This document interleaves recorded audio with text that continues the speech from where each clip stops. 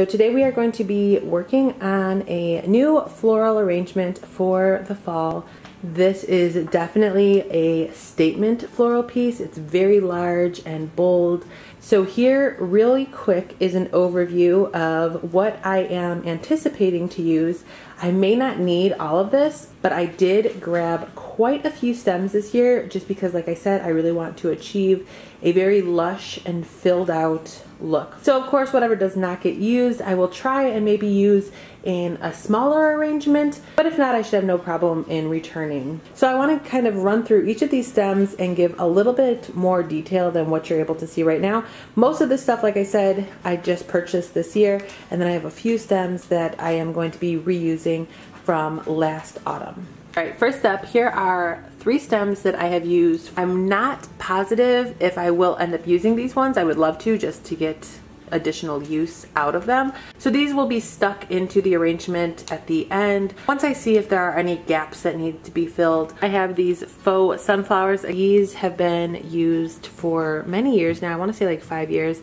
And I really like these ones. I'm definitely steering more away from faux flowers, but these ones I still do enjoy. Next up, I have some dried up eucalyptus, and I did mention both of these bundles in a recent home decor haul, but I picked up 2 really beautiful sets of colors that I think go together really nicely. So in the back there, I have a really beautiful deep red, and then in the front is more of like a burnt orange. So these are real eucalyptus stems that have just been dried up. I have worked with dried up eucalyptus stems in the past, and I really, really love them. They are definitely my go-to now, just because they are so much less expensive. You get so much more for what you pay, and I think that they just look better because they are real. And both of these I picked up from Joann fabrics. Next up, these 2 were included in my recent fall home decor haul. These are all stems that I also picked up from Joann fabrics.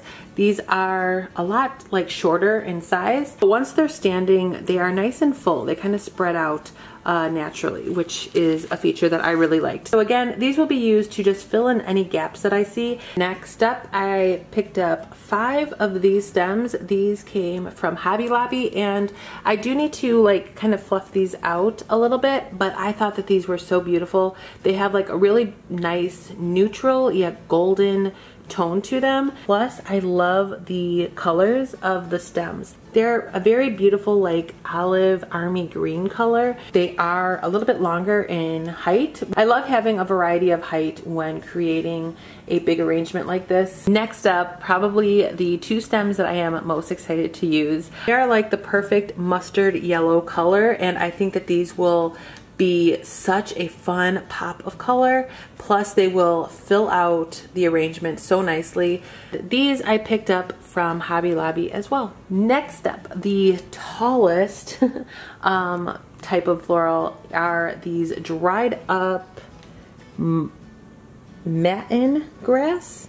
So again, these are real florals that have just been preserved. These came from Hobby Lobby, and I am definitely going to have to trim these quite a bit, but my plan for this one was to kind of spread this out in the back, again, just to allow for some height variation. And then similar to some of the other stems I just showed, these little mini pumpkins that are on these wooden sticks will be added in towards the end. I think all of the colors that I chose in the florals will very easily read fall and autumn vibes, but including these little pumpkin stems will just give it more of a like kid-friendly Halloween vibe. So this little bouquet of tiny pumpkins I found at Home Goods. Here is another view of them. I really love the orange tones that they will bring to the arrangement.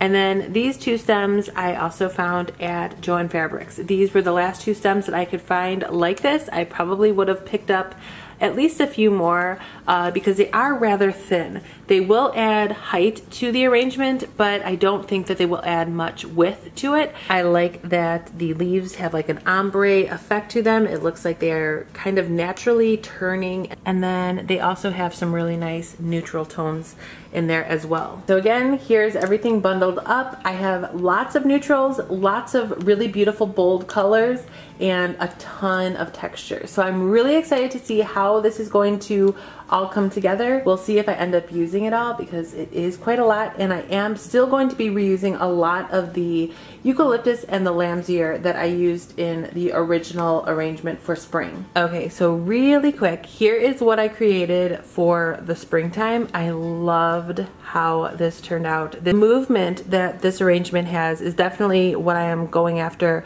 for the fall version. I want it to kind of be flowing out on both sides, have a lot of movement on the top and within there. And as I stated when I was putting together this arrangement back in spring, I really did invest in quite a few eucalyptus and lamb's ear stems. And the reason I did that is because I am planning on these being the base of any arrangement that I make, especially inside of this 3-gallon crock that I have. It is rather large for a floral arrangement, so I really need lots of stems to fill up the space inside of there. I wanted to purchase a lot of the neutral stems that can be used for different seasons, such as eucalyptus and lamb's ear. Even olive branches are really nice and neutral and easy to work with.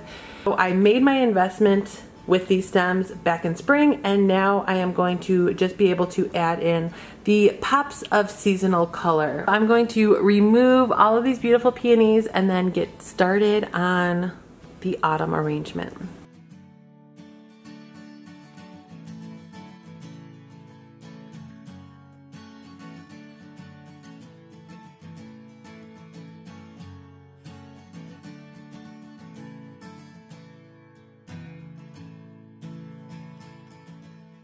Completed arrangement. For the most part, I am really happy with how it turned out. I am hoping that it won't be too tall for my space. I'm gonna have to bring it over there and see how it looks. If it is a little bit too tall, I'm just going to have to shorten up the colored eucalyptus. And here you can see I didn't end up using a lot of the stems that I got. I still have 2 very big bundles of the colored dried up eucalyptus. I didn't end up using any of this dried up grass. I still have 5 pumpkins to use. I never used the faux berries from previous years. I have 2 more of these stems, 2 more of these, and then I didn't use the sunflowers as well. I still have 3 medium-sized arrangements that I am planning on keeping out for fall. So most likely these will just find their way to those other arrangements. I will have a decorate with me / fall home tour. I'm kind of doing things a little bit differently and kind of combining those 2 different types of videos into one this year. So I did end up having to scale the height back just a bit, nothing too major, but I actually like it a lot better now that I removed some of the height, and I think it just looks a little bit more contained and not so like wild and crazy. I do really love this. I think it just adds such a fun, traditional, colorful pop of decor. I may go ahead and add 2 more pumpkins over on this side to kind of just even out the whole pumpkin look. I love that even though I did take away from some of the height, it still has a lot of really good and natural looking movement coming from both sides here, and then even going outwards towards the back. I think that when working with like faux floral or even dried up floral, it's really important to just create a natural flow of movement. I think the colors just flow together really nicely. I was still able to use all of the original eucalyptus and lamb's ear that was in here for spring. You are still able to see pops of that greenery, but for the most part this is just flooded with seasonal goodness. So I'm really happy with how this turned out. I hope that it has inspired you to create your own fall or autumn floral arrangement. I would love to see your take on something like this. So if you do put together a fall arrangement, whether it is similar to mine or not, I would love for you guys to tag me on Instagram so I can see what you guys do. Thank you guys so much for watching this video. I hope that you enjoyed it. Let me know your comments in the comment section below. If you are not yet subscribed to my channel, please make sure to subscribe and join my YouTube family. I would love to have you guys part of my YouTube journey. And if you could please give this video a big thumbs up, I would really appreciate that as well. And I hope to see you all in my next video, which should be my fall decorate with me / fall home tour. Until then, take care. Bye.